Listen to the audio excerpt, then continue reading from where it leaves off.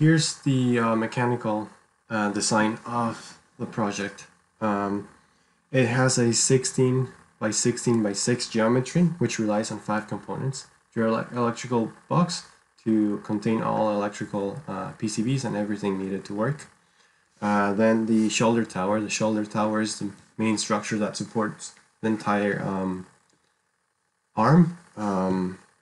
And then we have the arm 1, which connects the shoulder to the elbow, and then we have arm 2, which connects the elbow to the wrist and the claw.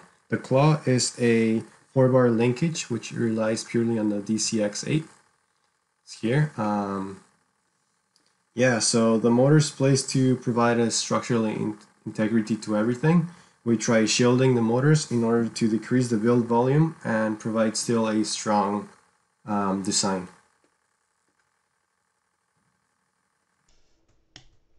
To control motor direction, we used an H-bridge circuit with power MOSFETs as switches. We decided to use power MOSFETs instead of BJTs because they have a lower voltage drop of around 0.17 volts at maximum current drain of 5.42 volts for the largest motor used. BJT at these currents would have an approximate 0.7 volt drop per BJT. Additionally, power MOSFETs are voltage controlled, which allows us to minimize any current being drawn from the Arduino. The PCB was divided into 3 separate PCBs, one for each motor, being controlled by an H-bridge. We decided to do this for sort of real-world purposes, wherein if one circuit is destroyed, all 3 don't need to be replaced. Only one needs to be replaced.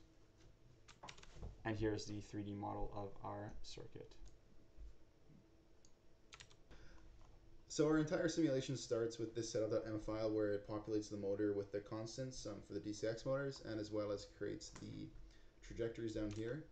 And here's the Simulink, right? So these trajectories are then selected by a selecting constant, and then these are fed into the inverse kinematics with a desired approach angle of the end effector to make sure no marshmallows are then tipped over.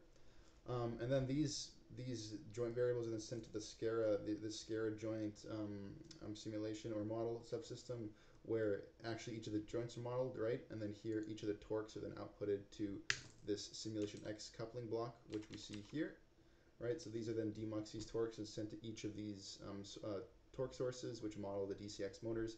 And of course, each of these joints also has a sensor on them right here, where we then read the velocity and rotor position, which is then multiplexed back and sent to Simulink, where we use them in the feedback for the joints.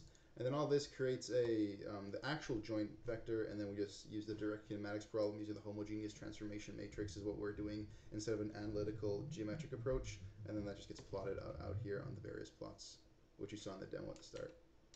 So each of these joints in our controller uses custom MATLAB PID block, which makes it pretty easy to port the PID control to the C firmware, which you can see here. So our entire controller or code uses kind of a modular approach where we have this main file and these kinematics and PID header files that help with their respective functions. So we hop into the PID file, we can see here that it's all built off this PID structure that we created, which basically just holds the controller state for each controller that's instantiated, right? So the gains, for example, are the current integral. And then right here we have the EPT variable creation, which is created offline at the start, and we just feed it into each PID controller when it needs to be created, so it doesn't need to spend that unnecessary time computing it. And you can just see here, this is the function that updates the PID controller given the certain set point and the actual current position from the encoder, which is computed in the main controller file with these ISR functions right here, where it increments these global encoder counters.